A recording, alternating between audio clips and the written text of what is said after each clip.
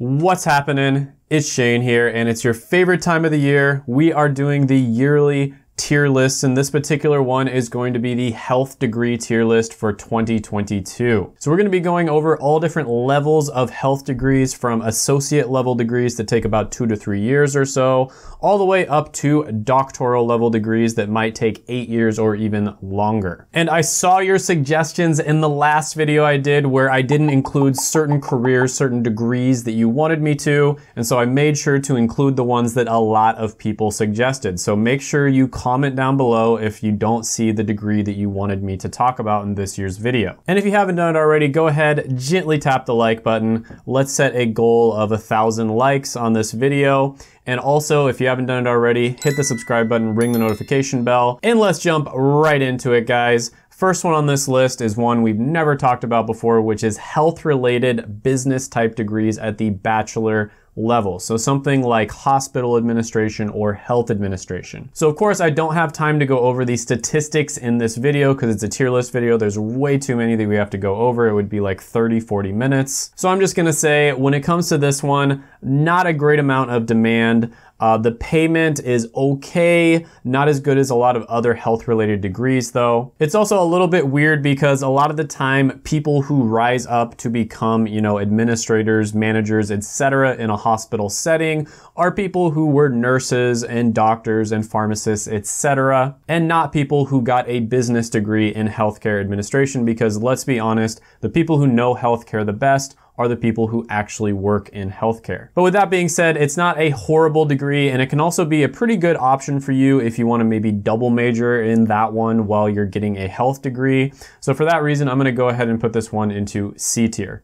Next one on the list is going to be a Doctor of Nursing Practice, or DNP. Now this is basically a nurse practitioner at the doctorate level. So I've talked about nurse practitioner quite a few times before. That is a master's level degree. This one is one step up at the doctoral level. So very similar to nurse practitioner, just more medical training. Now, if you're doing this to get that extra knowledge, to get that extra training, that's great, can totally be worth it for you. However, generally speaking, you're not gonna be making all that much more than just a nurse practitioner at the master's level, although it may in the future kind of move towards more people getting their doctorate. So if you want to get it kind of as a safety net, that might be a good option. But overall, I'm going to go ahead and put this one into A tier. Still a very good option, but nurse practitioner on its own is probably good enough.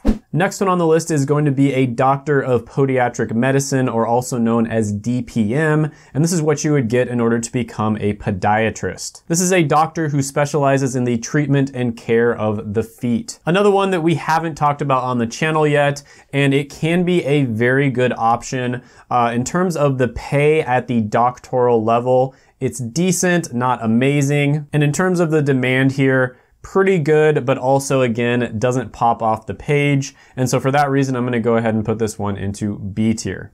Next one on the list is going to be a Doctor of Osteopathic Medicine, also known as DO. And this is very similar to a medical doctor, or an MD. In fact, they're actually merging these two tracks here within the next 5 to 10 years or so. So medical doctor and DO will essentially be the same thing. However, if you look at the statistics, DOs do make slightly less than MDs. So for whatever reason, they're slightly less respected. But the counteracting side to that is it is slightly easier to get into DO school than it is to get into medical school. So there are some very slight differences between MD and DO. I'm not saying it should be that way. I'm not saying that MDs should be more respected than DOs. That's just kind of the way that it is. And within the next 5 to 10 years, it might be that nobody even notices a difference at all. But with that being said, I'm going to go ahead and put DO into A tier. Next one on the list is going to be dentist assistant. This is basically an associate or 2-year level degree. And it's pretty good when it comes to the stats for a 2-year degree. You make pretty decent money.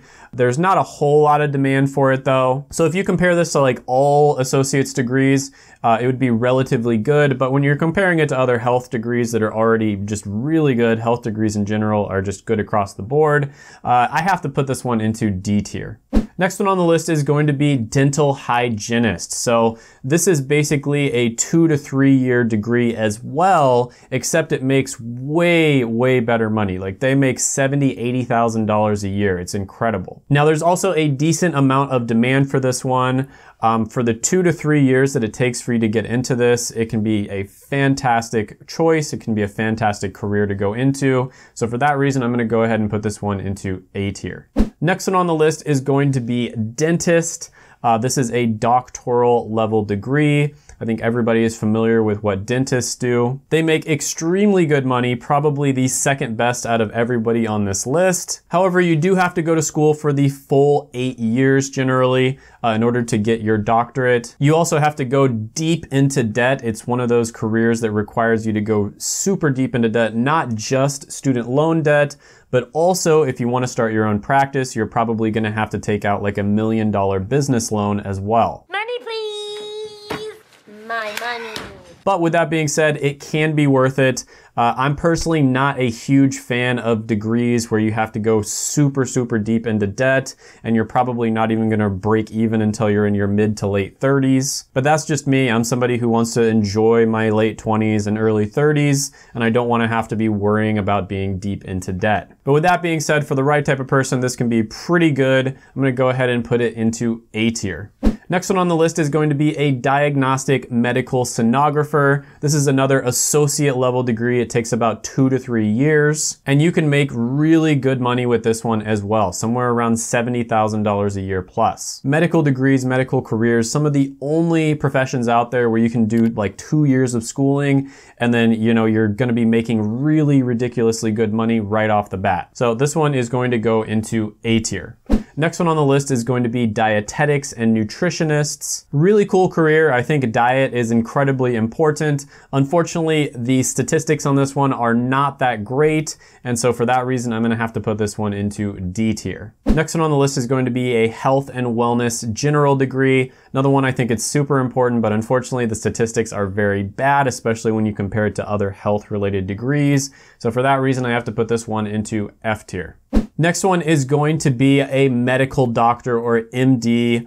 Already talked about this one before when we went over DO, but yeah, they make the most money out of any profession on this entire list. It also takes the most commitment. So generally, you're gonna have 4 years of undergrad, 4 years of med school, and then a residency that lasts anywhere from 3 to 7 years. And then on top of that, some people will end up doing a fellowship, which can last another 1 to 3 years. So you're looking at potentially up to 18 years of schooling and training before you start to make the full medical doctor pay. But for the right personality, this can be a great choice. And so for that reason, I'm gonna go ahead and put it into A tier. Next one on the list is going to be the classic nurse. This is going to be like a bachelor level nurse. Great career, very flexible. You can get like a 2-year nursing degree, make decent money right off the bat.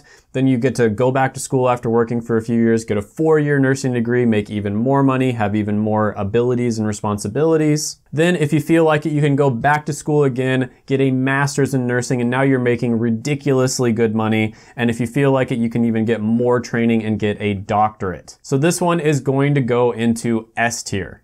Next one on the list is one I just spoke about, which is the master's. It's also known as a nurse practitioner at the master's level. You can prescribe, diagnose just like a doctor. You don't have to be under the supervision of a doctor. And one thing that's really cool about being a nurse practitioner is it generally is respected and recognized worldwide. So if you're somebody who wants to maybe go work in England or go work in Australia, there's a good chance that you will be able to with an American nurse practitioner degree. This one is also going to go into S tier. Next one on the list is going to be occupational therapy. This is usually going to be a master's level degree. Now, occupational therapy is very similar to physical therapy.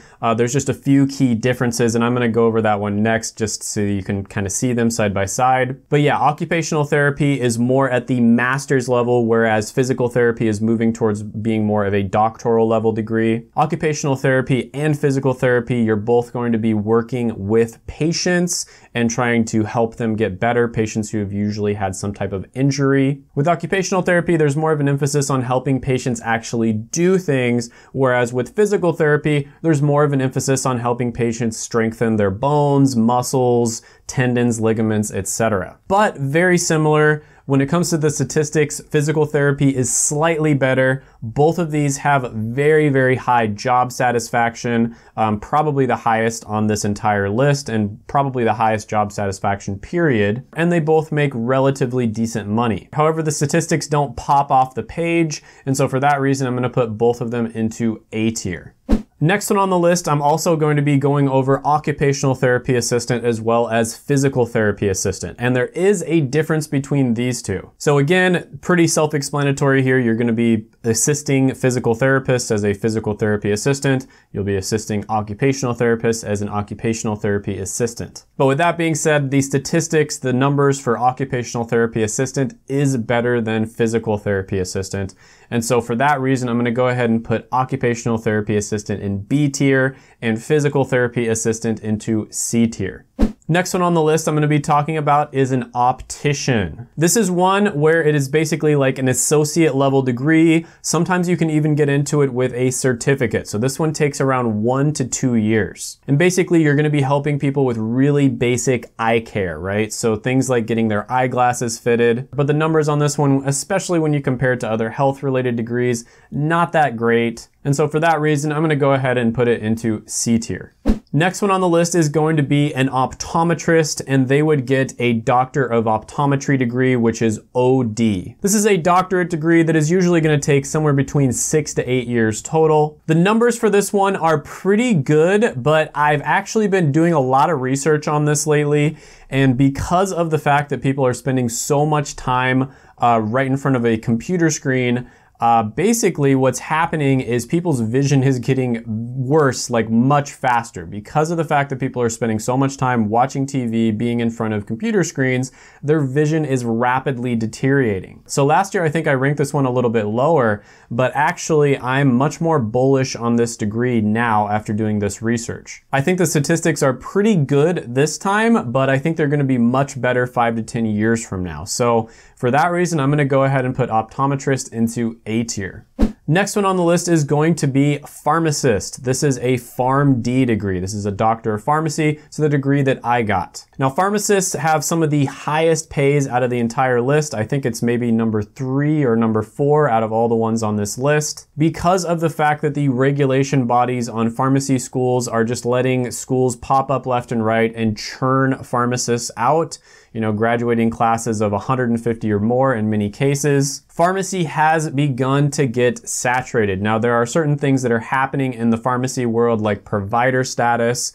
This would open up a ridiculous amount of jobs if this gets passed. And then on the other hand, many people think that the pharmacy regulation boards are going to crack down on the schools, very similar to what medical schools did. So there's a lot of uncertainty in the future in terms of what is going to happen in the pharmacy career. But with that being said, it is still very high paying. And for that reason, I'm gonna go ahead and put this one into high B tier status.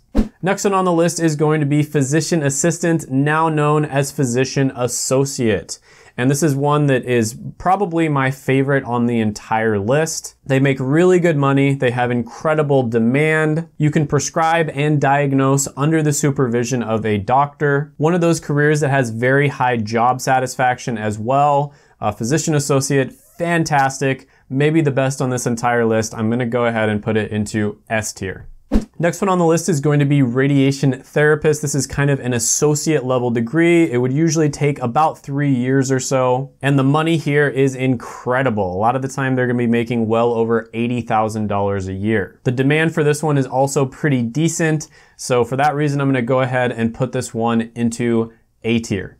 Next one on the list is going to be a radiologic or MRI technologist. Now this is one where the numbers really don't pop off the board at you, but it's also not horrible. So for that reason, I'm gonna go ahead and put it into C tier. In other videos, I go much more in depth on these, of course.